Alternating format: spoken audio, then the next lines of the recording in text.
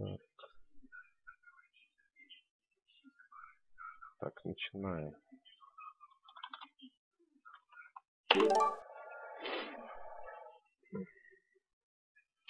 Так, погнали. Все, наконец-то здесь можно начать.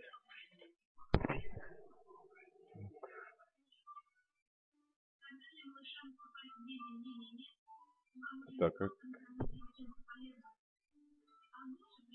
Напишите, как слышно меня. Нормально.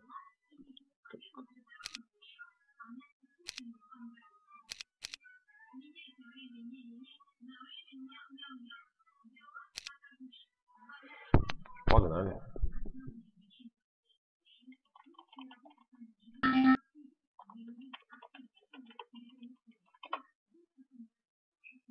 Так, ну, нормальная такая рабочая задача.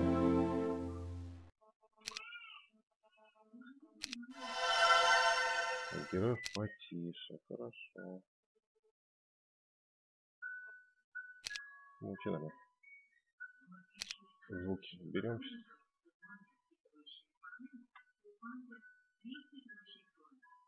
Папашка Саурук.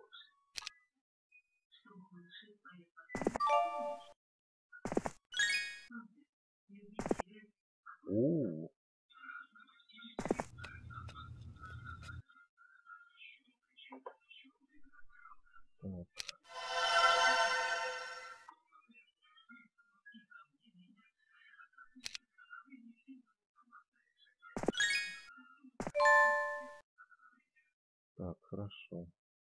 Если слышно хорошо, значит это хорошо.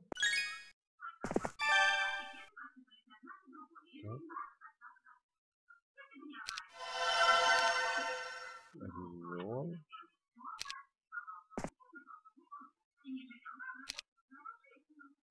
Так, со звуками героев разберем чуть позже.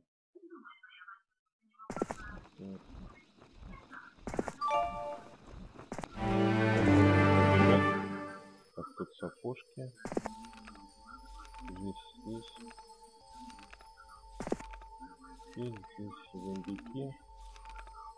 Попробовать сразу забрать сапоги, что ли? Ну, там плохо. Там их не заберешь. Пробежаться по дороге, наверное, надо сразу.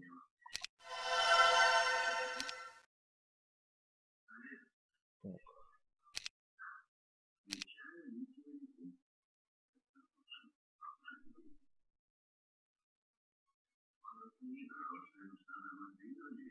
Где я прыгну бас? Так.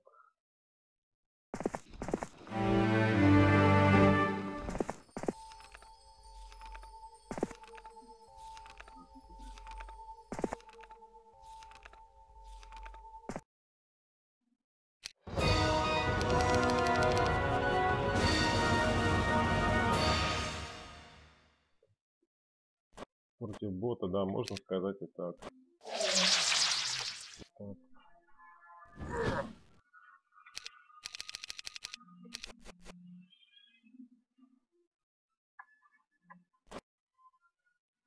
Так.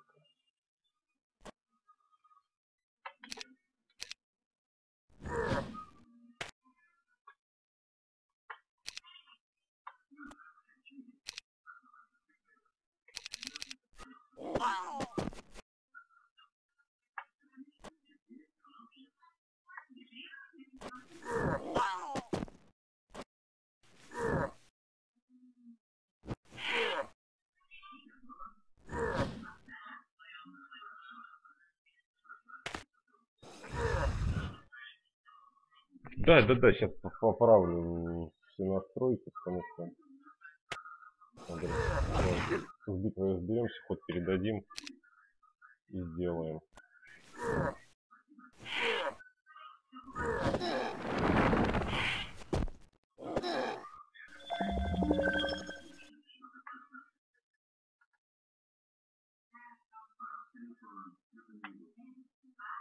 Так.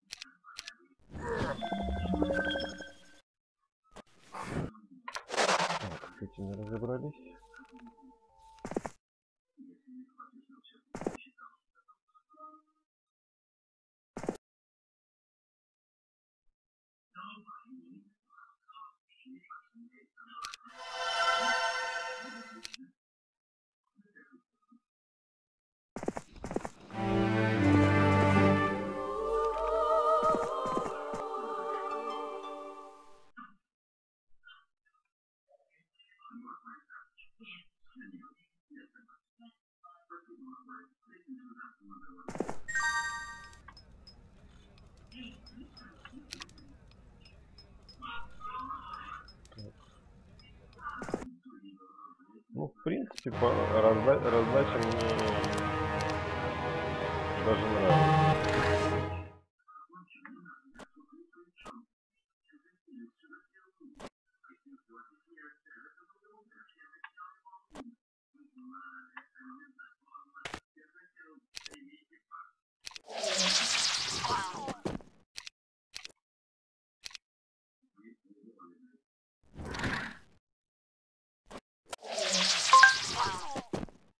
Так.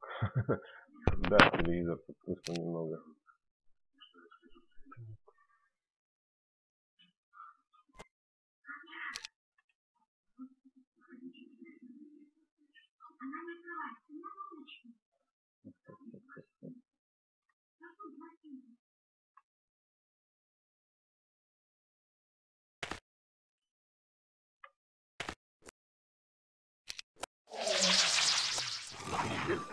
Да, с собаками можно уже попрощаться.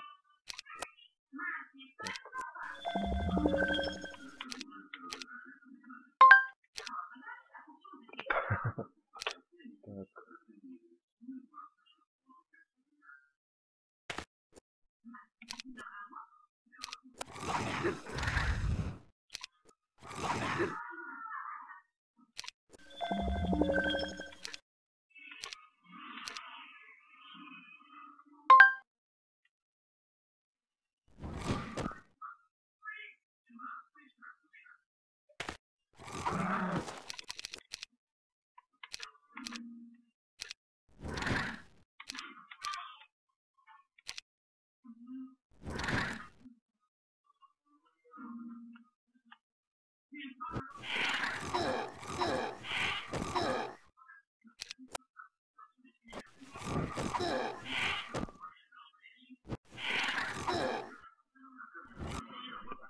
Да, что-то их оказалось тут больше, чем я ожидал. Но тем не менее.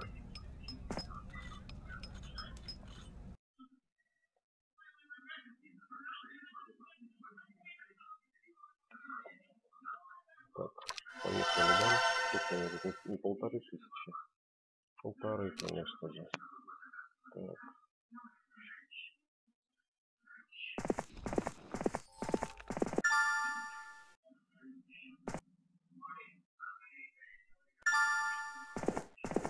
Ага, тут блок.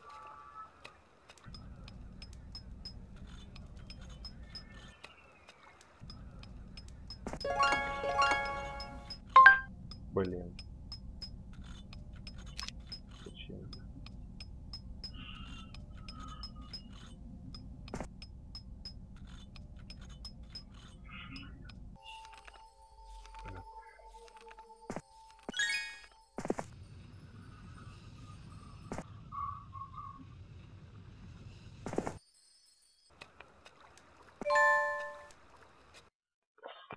Так, ну что у нас получается на первый день? У нас есть нычка фритов, это хорошо. В принципе, она достаточно легко должна взяться. Есть деньги, есть хорошая разбежка. Есть выход в соседнюю зону. Так. Стоит ли это играть? Некров никаких нету.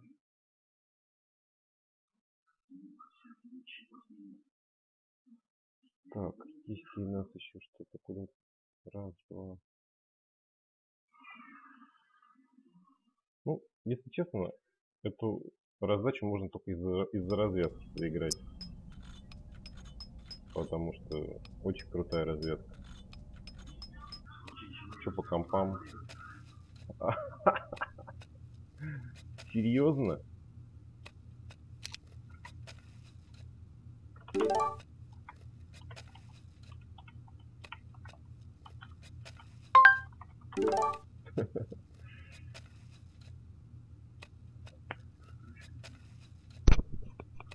Так.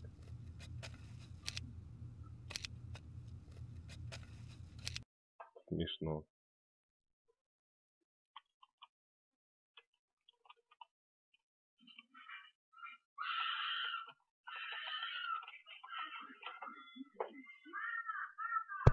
Так.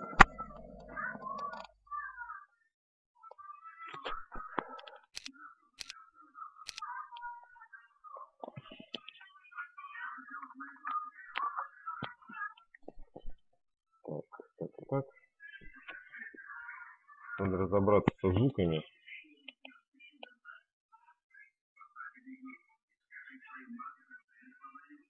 Так. Не знаю, так будет лучше слышно или нет. Так. Speakers. Можно поменьше сделать эту, побольше вот эту. В принципе, так должно быть нормально слышно. Так. Создал. Да, я сейчас сделал в настройках поменьше звуки было. Ну, сейчас посмотрите, скажите, если будет нормально слышно или нет. Так.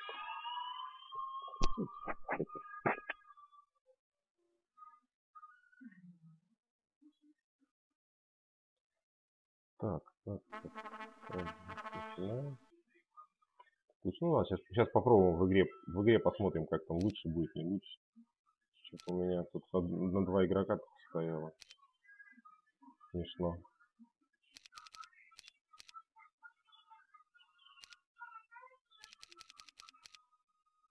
Сегодняшняя партия опять Necropolis.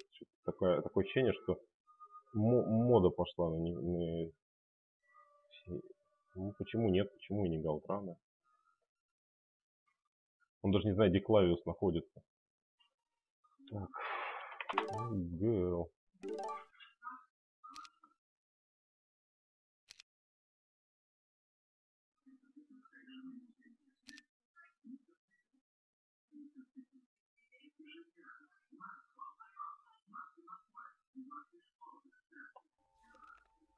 Так, вот это уже совсем другая стартовая армия.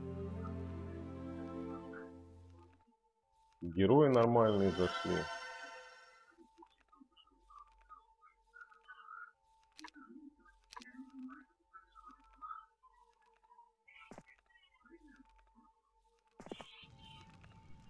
Что-то можно покатать вполне.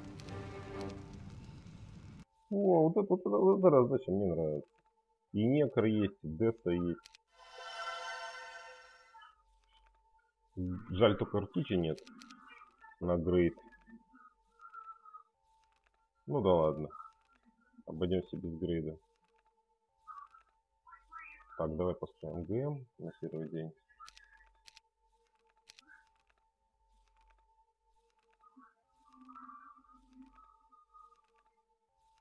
Так, чё?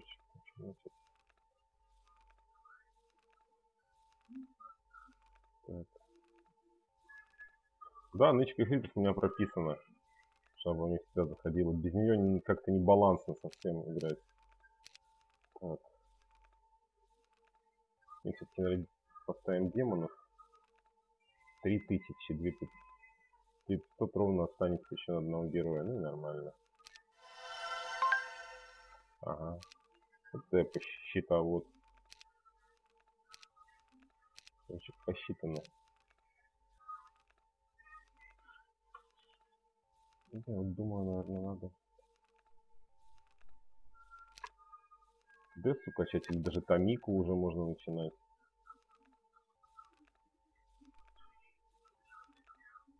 Так.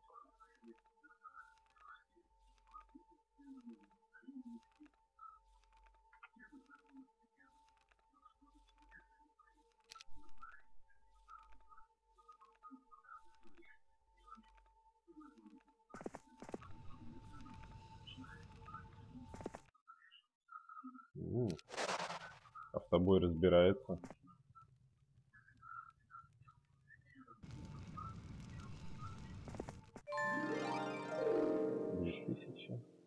Здесь мы еще одного героя купим.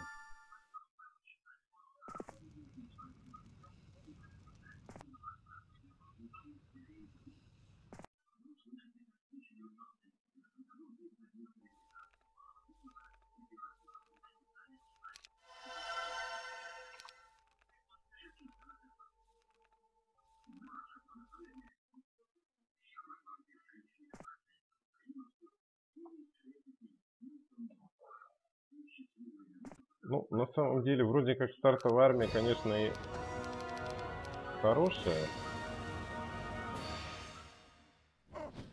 Но что-то мне дороги вообще не внушают никакого доверия.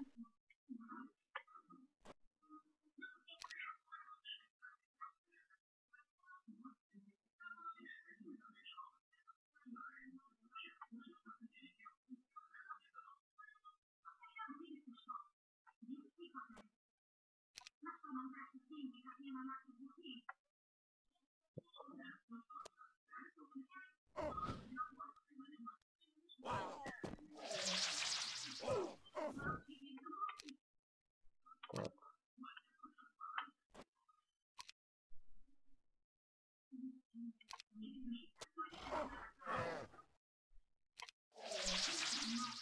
Они так моралят.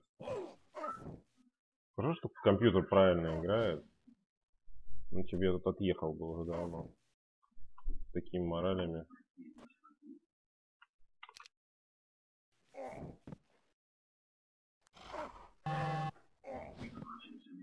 Так.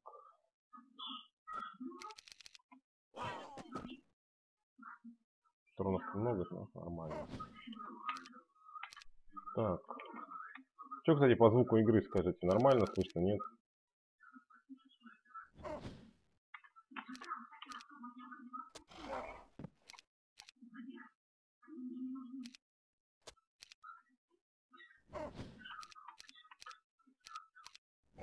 Так, все, вроде как это.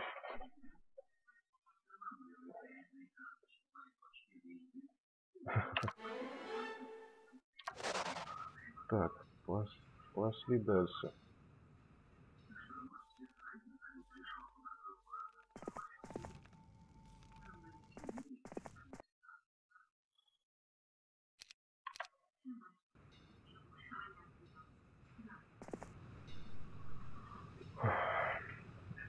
Что-то мне вот эта дорога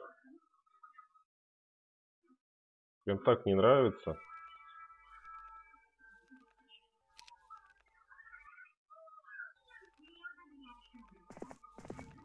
Потому что стартовая армия хорошая.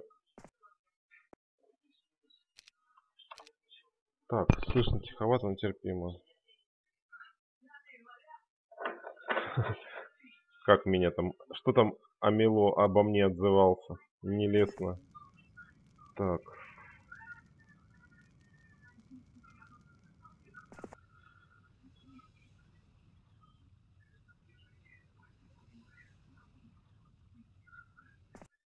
Отдадимся туда.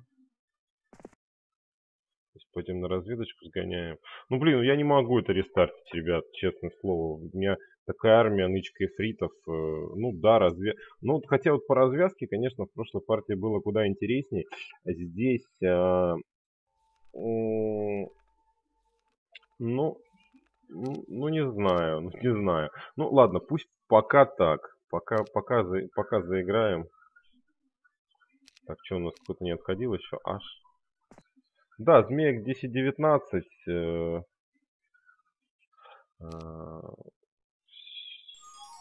Все, будем играть.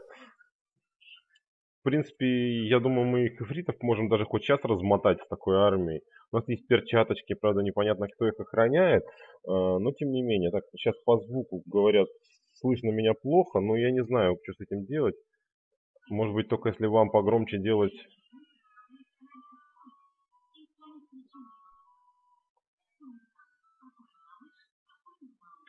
Так.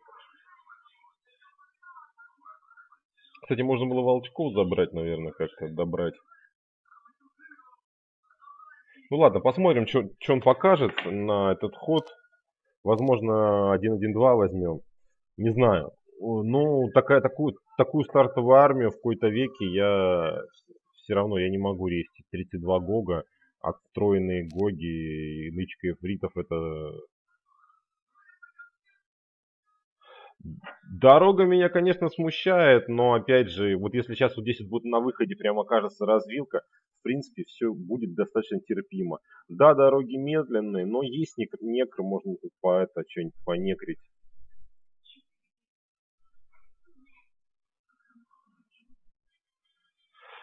Да, и, конечно, калхом будем бить, если что, эфритов. То есть змеек надо как-то еще пробить. Ну их, конечно, там будет 19. Шаблон 6 ЛМ 10. Инферно других нету, некр есть. Так. Ну, в принципе, у меня компы рампорт и болото. Ну, вот на рампорт бы выйти бы на первой неделе было бы отлично.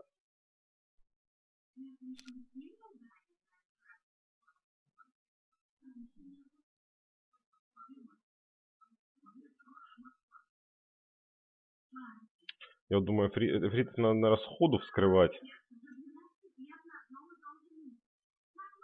Хотя хотелось бы туда, конечно, вниз пройти, перчаточки посмотреть хотя бы. Но чувствую, что тут склад, костер, артефакт, тут охрана все-таки будет, наверное, неподъемная для первой недели.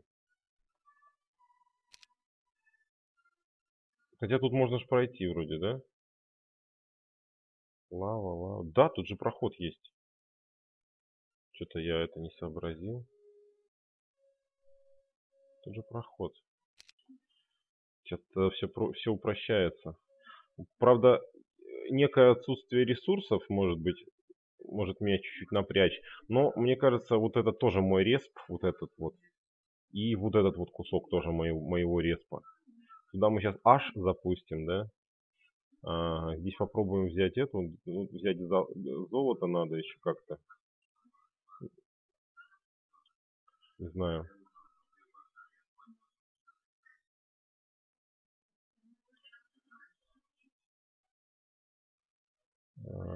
Нет, к сожалению, мы в любом случае должны бить элементалей.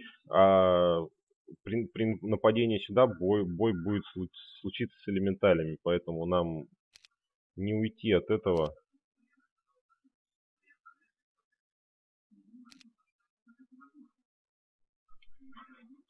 Да, я тоже думаю, что если вот этот мой рез, и дорога там идет вот так через весь рез, то это будет жесть. Если дорога здесь идет налево, вот так вот, или здесь какой-нибудь монолит, или здесь где-то развилка, это хорошо будет. Ну, в любом случае, этот расклад заслуживает как минимум того, чтобы второй день посмотреть. Просто посмотреть, что там будет. Потому что, ну, я не могу в этой ситуации взять 1-1-1. Ну, это как-то...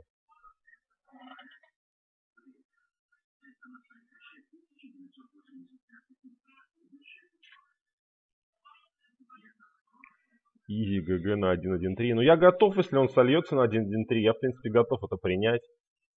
И меня этот вариант вполне устроит.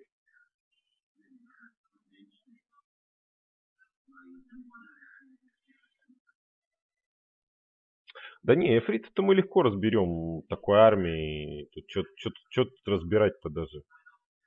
Говорить не о чем. Тут единственное, что меня смущает, это дорога. То есть вся армия стартовая станет просто бесполезной, если мы сейчас упремся в односторонник или в 6000. То это будет просто звездец. Ну, с эфритами мы, конечно, там покромсаем даже сильную охрану.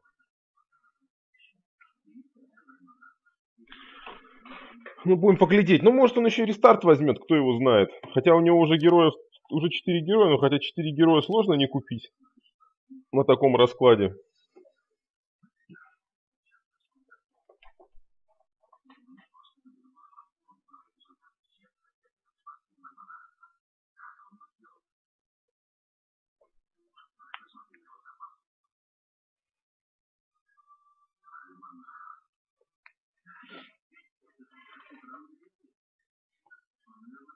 Единственное, что хочется еще золотишко вот это прихватить.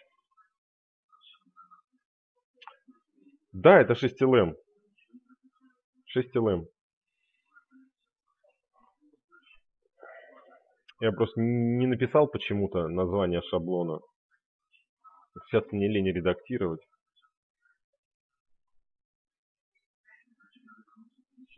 Я думаю, уже пора картонки открывать параллельно или еще нет. Раз, два. Здесь можно, кстати, пройти золотишко, подрезать. Мы так, наверное, и сделаем. Если мы возьмем, у нас прибудет еще 500, возьмем здесь, ну, как бы наберем на эфритов.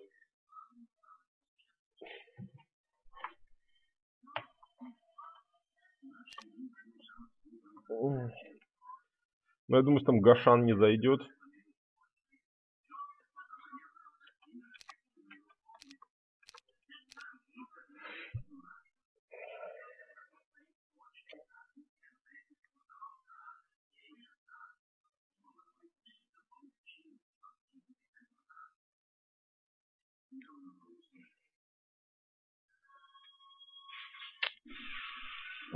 Папашки. Не, на L200 это несерьезно. Я даже там мараться не хочу. Мне герои больше денег принесут.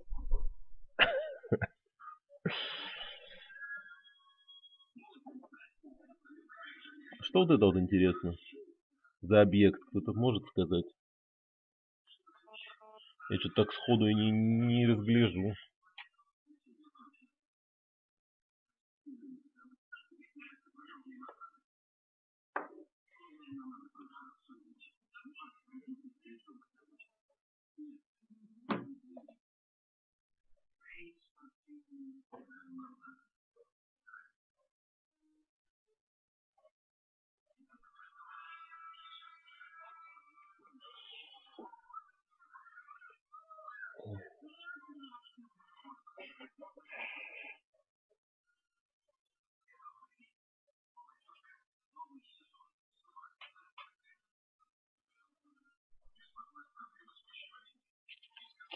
Ну да, может быть, надо было и 1К, конечно, ставить. Но я думаю, надо было, наверное, гильдию магов ставить вообще.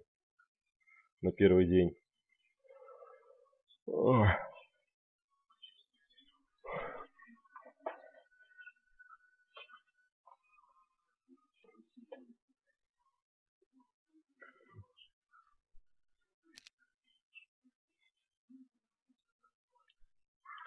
Поставим. Да, надо вот, если мы поставим на первой неделе эфритов, форти и с нычкой, меня это вполне устроит.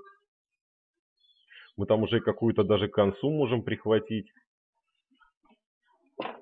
На 1-2-1. Ну, еще это, во-первых, надо скупить все, денег нет. Но вот чем мне прошлый расклад нравился, вроде там армии было немного, да, но там была офигенная дорожная развязка, то есть там сразу во все стороны бежишь. То есть там, как следствие, много денег и героев. Это намного приятнее. Вот я вижу, что он уже меня по героям опережает, значит, там все хорошо с деньгами. Не знаю, насколько это основание для него, чтобы заиграть. Может быть, он без нычки и некроконей не планирует заигрывать, но тем не менее, посмотрим. Там тоже непонятно сколько. У тебя нычка питов.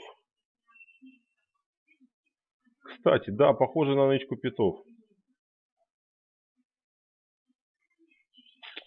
Да, демонов не... А, все, он выходит из игры.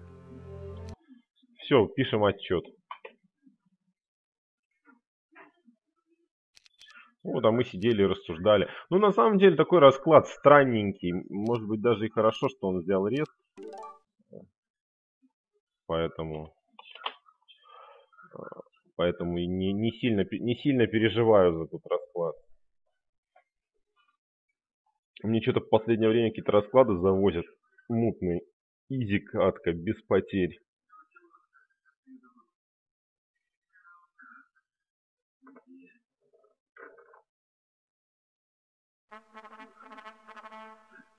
Так, поехали.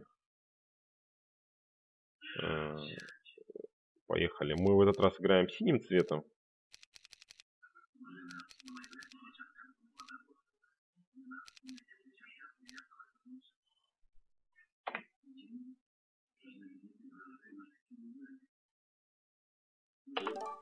Да, сейчас мы будем просто ждать, пока он будет отыгрываться в первый ход.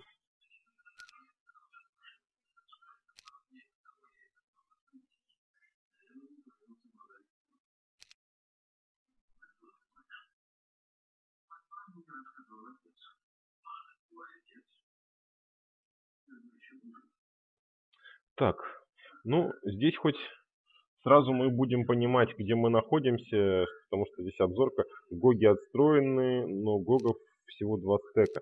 В принципе, терпимо, по армии терпимо. Здесь есть мясцо, где-то потанковать. В принципе, нормально. Нычка бесов. Где-то еще наверняка здесь нычка эфритов есть, потому что иначе я просто не согласен играть в таком турнире. Где оппоненты... У меня получается веселая группа. У меня получается против меня играет Данж, 2 Некро, Конфлюкс и еще какая-то фигня. То есть ребята прям... И я такой за Инферно так вышел там погулять.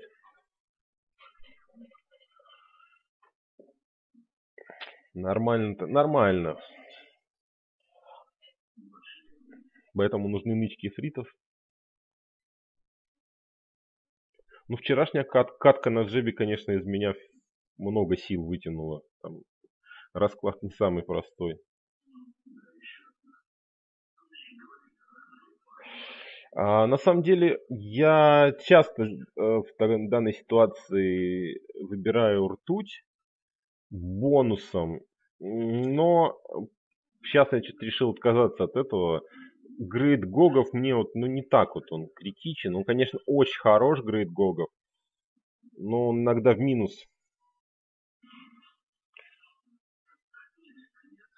Иногда в минус Грейд Гогов идет, поэтому... А тут каждая копейка на счету на этом шаблоне. Тут важна стартовая разбежка. То есть, если я разбегусь хорошо, в этом может... Ну, нет, Тарасарс, баллисты.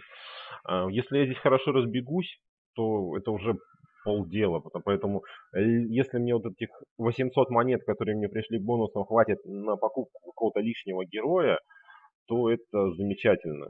То есть, это, считай, я оправдал. Ртуть может не сыграть, просто гоги могут быть просто тупо не отстроены и все. Артефакт по тем же причинам, то есть слишком много мусорного трэша и слишком за Инферно конкретно важна финансовая составляющая.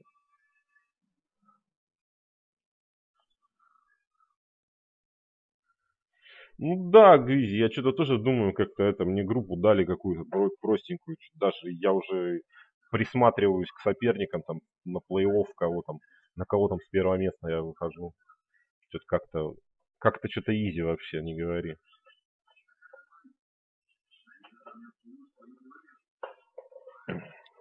Самое смешное, что тут у меня единственный шанс это предлагать соперникам поиграть в Хоту. Некр против Инферно. Ну, что-то как-то это... Таганаш сильно желания в его любимую Хоту не изъявил поиграть.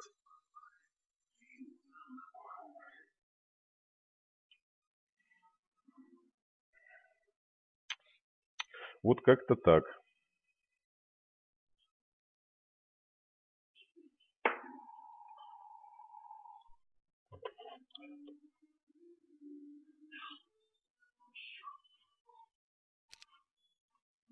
О, Гашан пришел.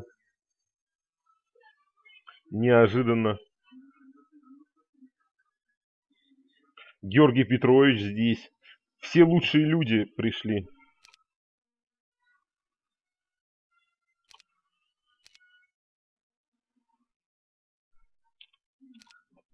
Ну, мы для приличия рез посмотрим. Вдруг тут все в концах и в нычках усыпано.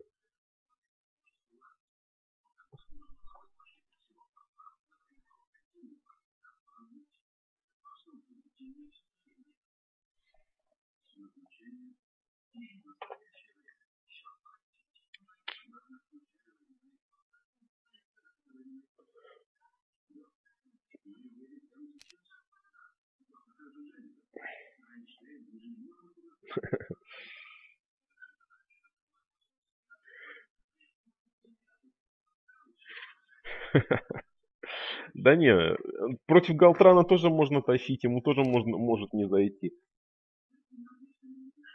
Тем более он играет за Некро, там ему Галтран может зайти в любой день. И на второй неделе.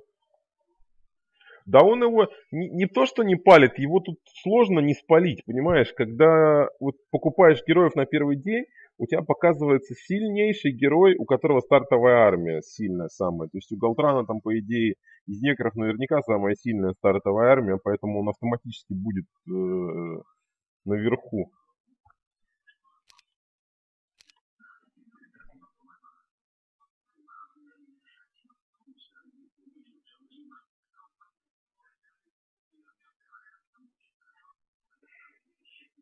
Понимаешь, если он шестой герой пришел, то на 1-1-1 все равно герой считается, как будто он пришел со своей армией. То есть неважно, с единичкой он пришел или ну, или с армией, он все равно будет для таверны, как со всей стартовой армией. То есть откуда это взялось изначально в игре, если вернуться к далекому возрождению Рафии, была такая фишка, что все герои приходили со стартовой армией. Все абсолютно. Вот ты покупаешь героя, он со стартовой армией и так далее. То есть там вообще баланс правил миром просто. Потом от этого отказались, и герои стали с единичкой приходить. Но по мощи их пофиксили. И стартовые мувы, которые даются, вот эти вот 1.630, ну вот не у Калка конкретно, а у другого. Так, что-то мне кто-то звонит. Один момент. Алло? Алло? Здравствуйте.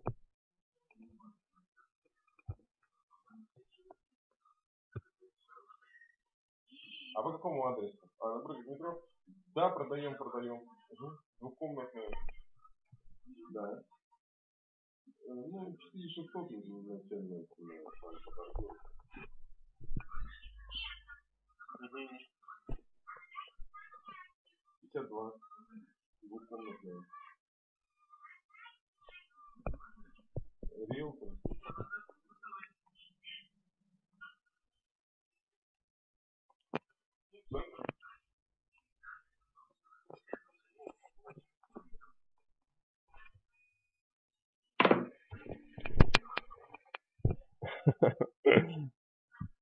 Продажа квартир на стриме.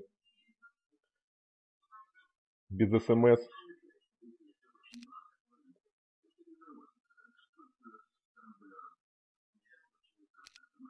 Я, кстати, видел прикол. На СК2 ТВ есть какой-то стример, тоже риэлтор. И он написал, что типа клиентам со стрима скидка на покупку квартиры. Что-то такое он написал. Тоже меня повеселило.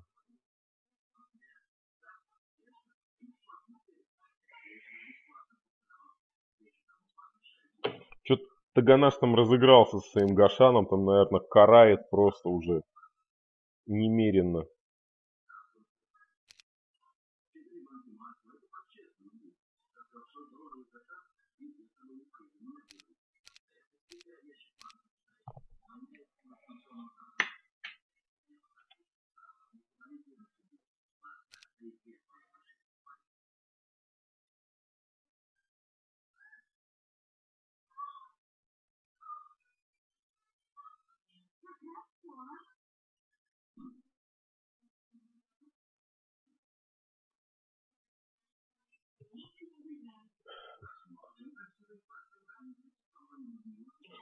Да, я думаю, что вероятность 1-1-1 велика. А если бы у него зашла еще и Луна, то там вообще вероятность слива просто максимальна.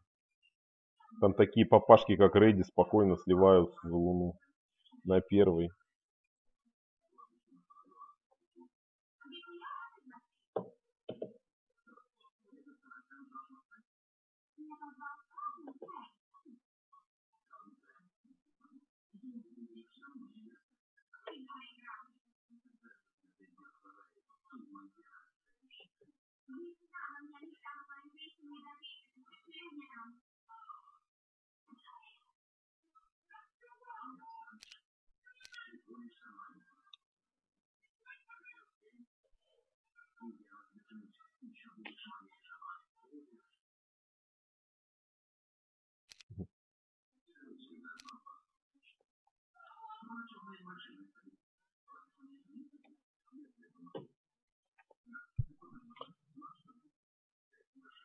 Рейди.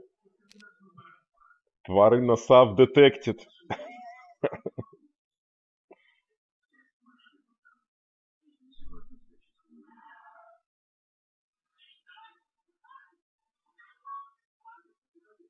У Рейди есть специальное заклинание «Стена говна».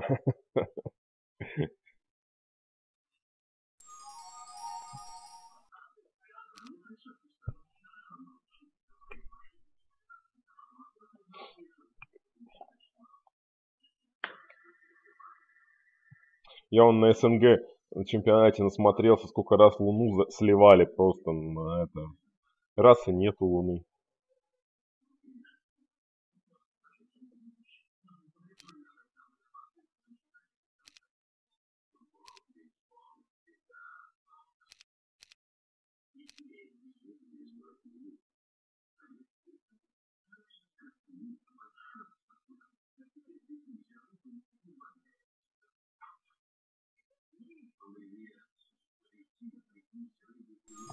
Так, интересно, интересно. Таганаш неожиданно заиграл. И Галтрана типа не засветил. Ну ладно. Тиг. Я думаю, наверное, надо Фиону вперед послать. Потому что с разведкой все-таки. А в обзорку кто-нибудь другой зайдет.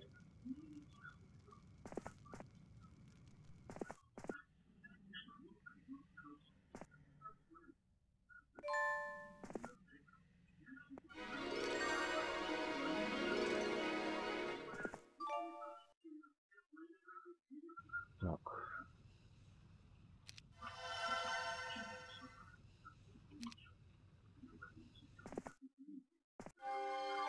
Так.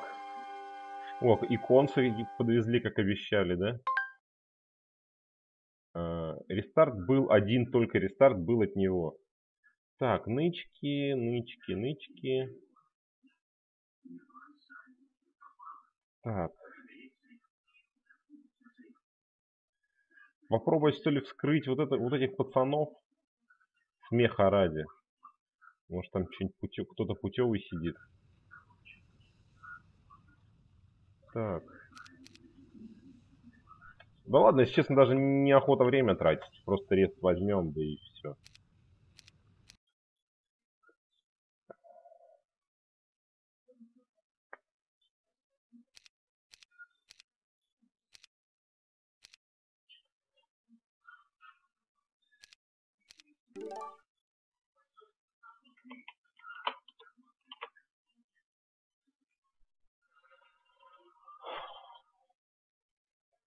Что время тянуть? Мы сейчас быстренько новый расклад сольем, то есть заиграем. И easy game.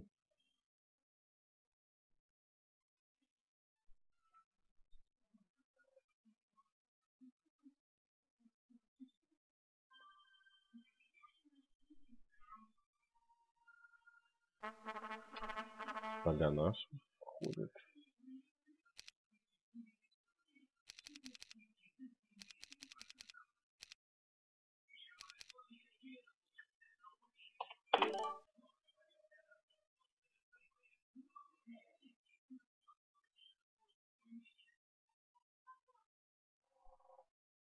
Он уже ничего не боится, с артефактом уже начинает. Окей, погнали.